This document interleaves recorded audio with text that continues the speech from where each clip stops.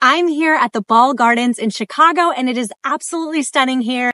I've seen so many incredible things and so many beautiful things. It's hard to sum it all up, but what I'll do is I'll insert a bunch of footage as I'm talking because who wants to see this space anyways? And I want to tell you instead the top 3 things that I saw here that I'm dying to try at home next year. You guys know I love a good money saving tip in the garden, and this is genius.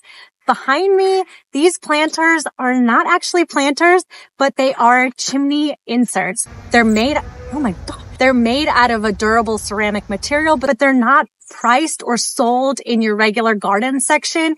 Instead, you're going to look for chimney inserts, and they're a much more affordable way to add beautiful height in the garden for relatively inexpensive. So if you're looking to add a lot of containers to your garden, this is a really gorgeous way to add a lot of containers without spending a lot of money. Another thing that I want to recreate when I get home is creating edible hanging baskets. Let me give you a close-up of the varieties planted here, and they just look so good. I'm not a huge fan of the upside down topsy-turvy tomato things. Those don't really work, but this works. I was just blown away by how much color these brought. I'm pretty sure some of these varieties had more fruit on them than leaves. Of course, I sacrificed one for the team and had to ensure that they were not just beautiful, but also delicious. And I can attest they are super tasty. Another thing that I really want to try in hanging baskets next year are cucumbers. I mean, look at how wonderful these cucumbers look. And I bet it makes for an easier harvest than trying to climb all the way up my trellis to get them. The variety is Patio Snacker, and they are burpless. Apparently, most new varieties are burpless, which means they're not as bitter as the heirloom varieties. So this is one that I'm going to be looking for and trying to grow in this fun container basket style. Snack, which is a variety that we have in our kitchen minis, is like a perfect choice for hanging baskets. If I could single-handedly change the world and make people grow cucumbers in hanging baskets, I think my life accomplishments would be, met, and yeah, I can retire. Especially our varieties that have more compact vines, they're perfect for hanging baskets. And lastly, this glorious slice of heaven behind me is the perennial gardens. They're incredible. There are no words, and it's really hard to pick just one favorite perennials because you guys know perennials are my jam.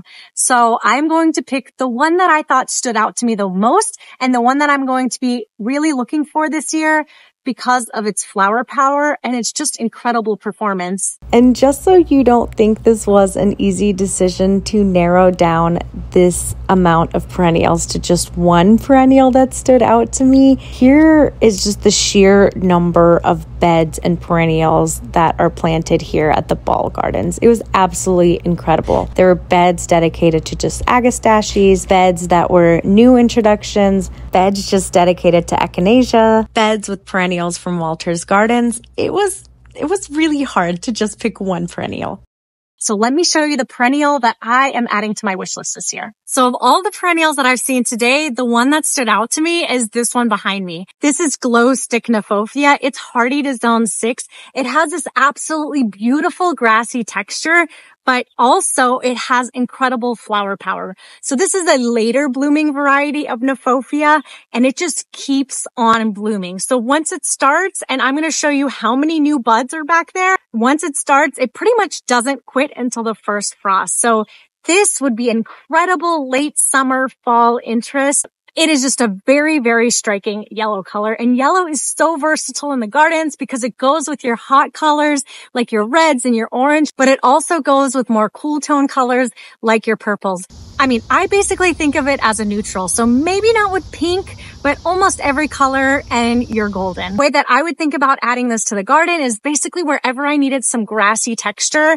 Instead of a grass, I would just be adding this Kniphofia. The issue with other Kniphofias, it's kind of like one big show and done, but this one has that prolonged flower power. So of all of the perennials that I've seen in this incredibly striking garden, this is the one that I'm adding to my wish list. So if you are a nursery owner, please add this to your shelves because I would love to support you and buy up all of them. Well, maybe not all of them, but I'll leave you some, but I'll buy up some.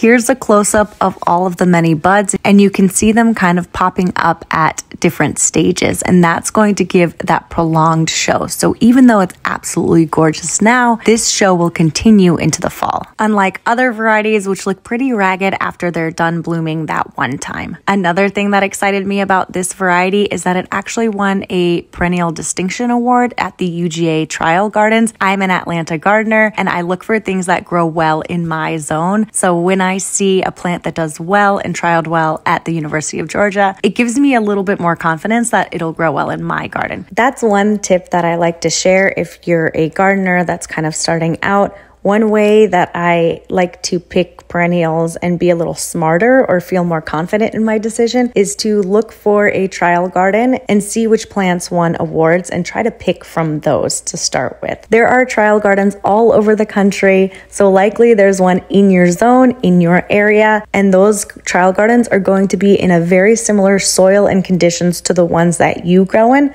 So if you're trying to find varieties to plant in your garden, I always encourage people to start there and look to see what grew well in trial gardens. I hope you're inspired to look for some of these things to add to your garden next season. Let me know in the comments if there's something that you're going to be trying for next season. Also, let me know if you're able to find these varieties locally because these are good.